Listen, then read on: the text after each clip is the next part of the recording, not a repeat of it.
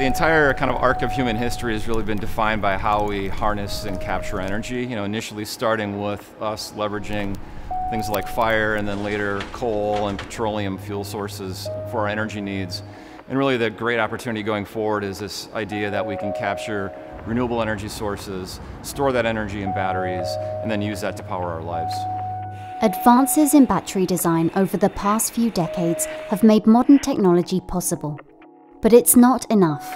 We need better, cheaper, more energy-dense batteries if we're going to make electric cars ubiquitous and save the planet.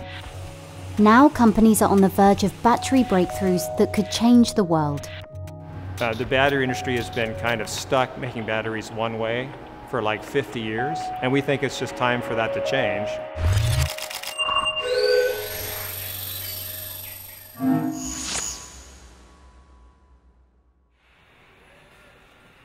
A battery looks like a black box, quite literally sometimes.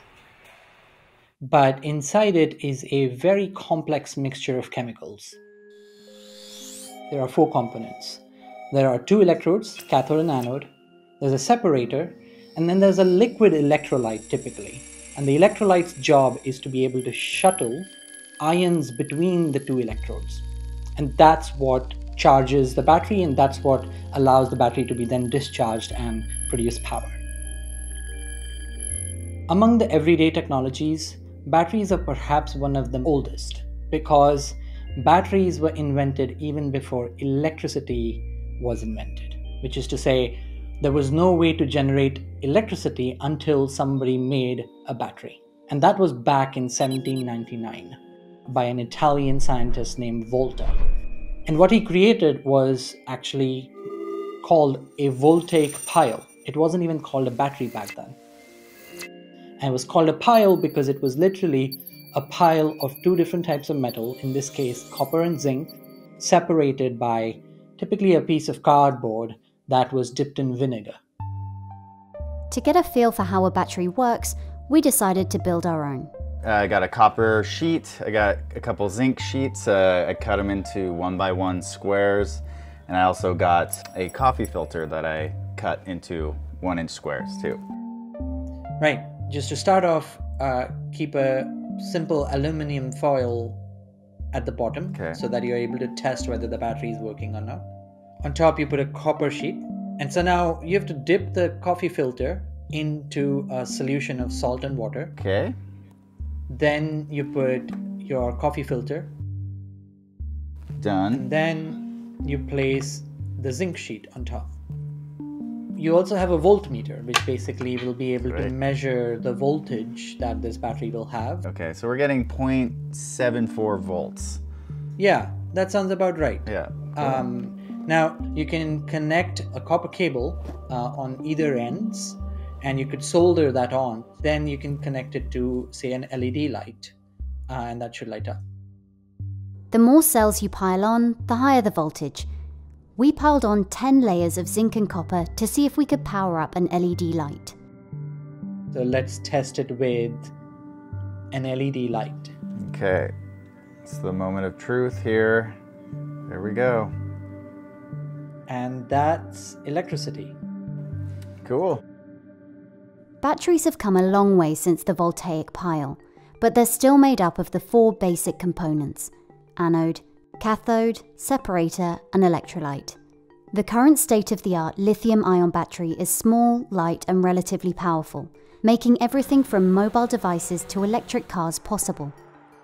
But in order to make decarbonization a reality, batteries need to get much, much better.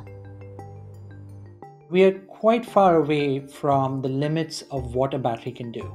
Among the different things about batteries that still need to be improved is not just the amount of energy they can store, but they also have to do it safely. Batteries also need to be charged more quickly. And finally, batteries still aren't cheap enough. They probably need to be half the price to be able to compete with the gasoline-powered engine. To accomplish all that, a number of companies are going inside the black box and tinkering with those 4 basic components, hoping to jumpstart the next generation of batteries. Batteries have a long history of pretty slow improvement, on the order of 4 to 5% a year. I think we're one of the few companies that are actually trying to do something pretty revolutionary in the space. Harold Rust's company, Enovix, based just south of San Francisco, is making one seemingly small tweak to the lithium-ion battery, replacing the anode, typically made of carbon, with silicon. So the major advantage of silicon is it has 3 times the energy density of carbon, which it replaces. So that allows you to pack more stuff in your battery and drive up energy density.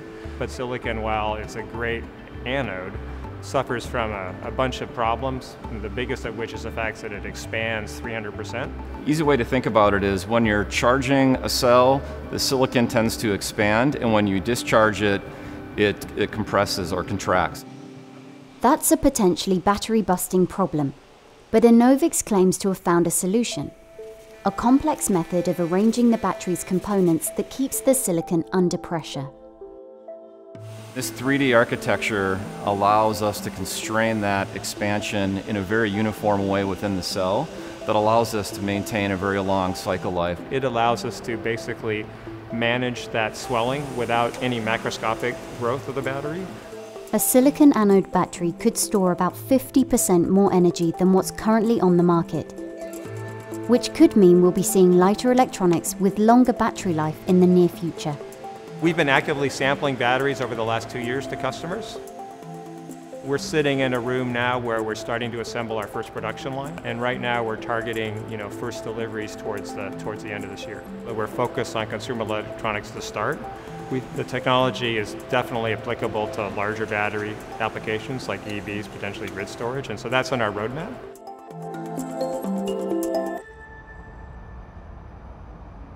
Elsewhere in Silicon Valley, another company is working on an even more ambitious battery design. We started with the mission of trying to narrow the gap between combustion engine-based vehicles and EVs. And we recognized that the key there was to build a better battery. We could usher in a new era of transportation. 15-minute charge times, better life performance, and even lower costs. Turns out all those problems can be addressed if you just switch from a carbon or carbon silicon anode to a lithium metal anode. Usually, the lithium in lithium-ion batteries only refers to the molecule shuttling between the cathode and anode. Making the anode itself out of lithium could double the energy density of the battery, a much bigger leap than a silicon anode battery like Enovix's. We didn't invent the idea of a lithium metal battery. That idea has been around for a very long time, even before lithium-ion, lithium metal batteries were used. There's just one small problem. Unfortunately, they're not safe. So typically inside a battery, the electrolyte is liquid, but a liquid electrolyte for a lithium metal battery causes the lithium metal to degrade and sometimes even short and catch fire. QuantumScape's main goal was to try and replace what is a liquid electrolyte inside the battery with a solid electrolyte. The problem is that no one has been able to make one that conducts well enough to compete with the liquid. It wasn't clear that even a material existed in nature that could meet these requirements, so we had to explore a wide range of materials, but luckily nature had a material that meets the requirements and our team was able to find it. It's literally a solid material, it's a ceramic material, but it's kind of a very special material because lithium ions can just zip right through it like they're on a highway. This single pouch cell is all QuantumScape was able to show us of their solid-state battery. Ultimately, they'll stack 100 of these together to make a complete battery pack.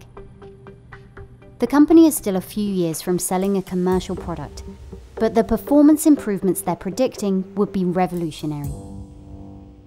We've shown that we can charge faster. You can get 80% charge in 15 minutes, which is going to be really important if you're on the road trip or if you don't have a garage to plug your car in and charge overnight. You can get longer range by improving the energy density of the battery. What we've said is we're aiming to have cars driving with these cells in 2024. So the next few years will be about increasing the scale of production. We formed a partnership with Volkswagen in 2012, and they've announced that they would partner with us and make a joint venture to commercialize the cells and go into manufacturing together. We think that with these batteries, you're going to be able to get EVs that compete more effectively with combustion engine-based vehicles. So you get more energy density, you have lower cost and longer life. So our mission right now is to get these batteries on the road, try to really transform the automotive sector, and in the process really make a dent on CO2 emissions. Companies like QuantumScape and Innovix are imagining a future in which clean, affordable EVs dominate the roads. But the implications go much further than that. Better batteries are key to almost every technology that could slow down climate change. Batteries are what are known as an enabling technology, which is that you can use a battery to make an impact across different sectors of the economy and across different types of technologies. So currently, our batteries can go in electric cars, but there's still a battery that needs to go in a truck.